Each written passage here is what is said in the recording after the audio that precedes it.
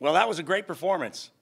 And I thanked them after the game for the last 3 minutes. I said if they'd played 40 minutes like they did the whole game, then they wouldn't need any coaching. So I thanked them because now I get to coach a little bit again. The first half was probably as good as we played all year. And I think we had 11 assisted baskets, maybe only 2 turnovers in the first half, made 6 or 7 threes. And we played really, really good basketball.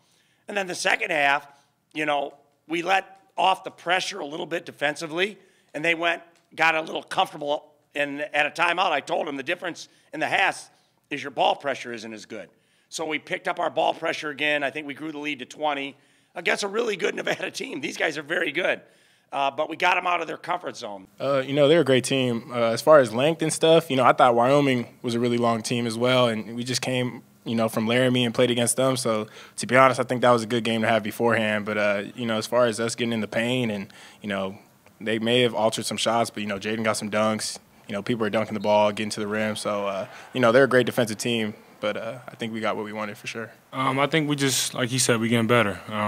You know, we kind of hit some points where we may have stalled a little bit in the past, but, you know, as the season goes on, we just, you know, work together. We learn how to play together better, and it's a good feeling.